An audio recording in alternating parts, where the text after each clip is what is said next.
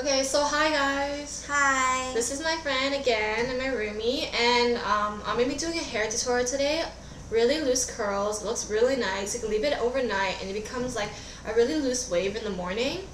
I'm gonna be having a hair model, which is her, because her hair is a lot more longer than mine, as you can tell, a lot more luxurious, and also it is very thick. And her hair is basically up to like just below her chest, I guess, chest area.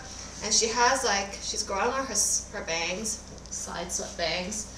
But yeah, yeah. So basically what you need, I already did this. You can do this with whatever spray you want. I use the Gotta Be Guardian Angel Heat Protectant. It's just a gloss finish for a flat iron, but I'm using a curling iron. It's the same thing. I just sprayed it a couple of times, especially on the ends, since the ends tend to be more drying. And now I'm gonna tell you about the curling iron. So the curling iron is by Cortex, which you can get from Winners in Canada. And also, yeah, she's gonna advertise Ionica, which you can also get from Winners. It's really cheap. They usually range from like I think $30 to like $40, which is pretty cheap, and that's good. And it doesn't have a clamp, as you can see. You just hold it, and it usually comes with a glove, black glove, like that. And you just, yeah, I'll just show you right now. First, you want to section off her hair. So, she just turned back. She has a lot of hair. So we have to divide it into different sections because we're gonna do different curls also. So just take her hair. I think I'm gonna be doing it to 3 sections. So this is like the bottom section, and then the top, like the middle, and then the top. Okay, so just clip it off. I'm gonna be doing 2 sides. So the left side and the right side. So I put one side off. I like to divide it into different strands, so it's like that. Just 3 strands that I'm going to be curling.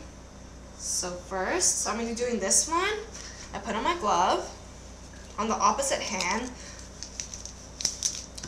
I'm holding the iron like this. You usually go like this, and you twirl it around, and you hold the ends. Be very careful. This kind of curl iron is extremely hot, and you hold it for around like 30 to 50 seconds, and then you let go. So I'll show you now. You have this, and you go like that. You twirl it around. You can see, you hold it.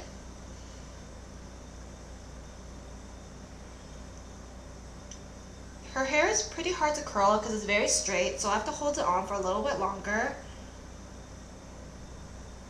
And you let go. And so you see, you get this really pretty kind of curl at the back.